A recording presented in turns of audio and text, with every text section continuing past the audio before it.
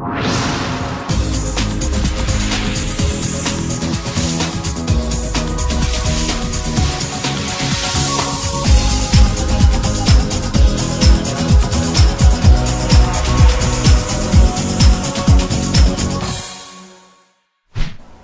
to Soul Horoscope Zodiac Weather. My name is Witecki, and I'm your stand-up astrologer. Well, it's Friday, October 16, 2009. The sun's progressed to 23 degrees, and this weekend, the moon is in Libra. Let's take a look at those planets. Well, if you're new to Soul Garden, I'm going to explain. It is light cast day this weekend. In fact, this whole weekend is the light casting period.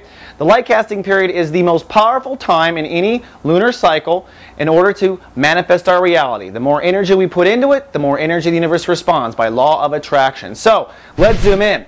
We got a party going on in Libra, if you haven't noticed. The moon has moved into Libra. We've got Venus, we've got Mercury, and of course we've got the sun. This is a magnificent pulse of gravity, folks. In these 12 zodiac races, I'm going to outline for you how to light cast, what to focus on, and how by using that as a focal point, you can get everything you want through that one focal point. Now, it all happens because the sun, our awareness, is our intention center, right? I'm aware that I want this.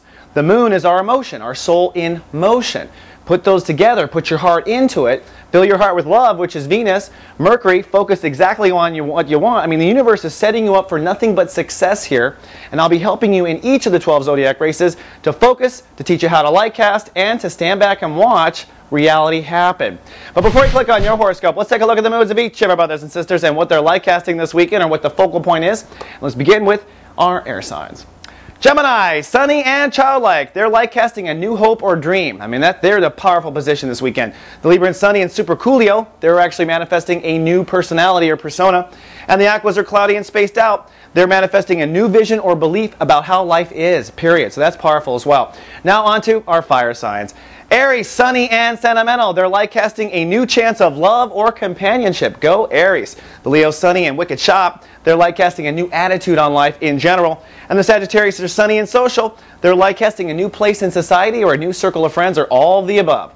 Now on to our earth signs. Taurus, sunny and hyper aware, light casting a new sense of the now, which is lifestyle, which is reality duality, right? The Virgo, sunny and valuable. They're light casting new confidence and self-esteem. Go Virgos.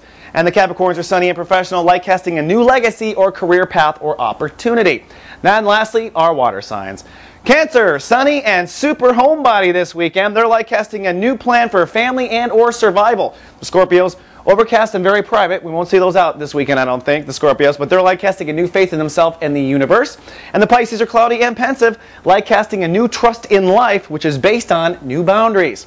All right, that's all I have for this light cast weekend. Be sure to click on your horoscope. Watch it a couple of times about how to light cast your reality.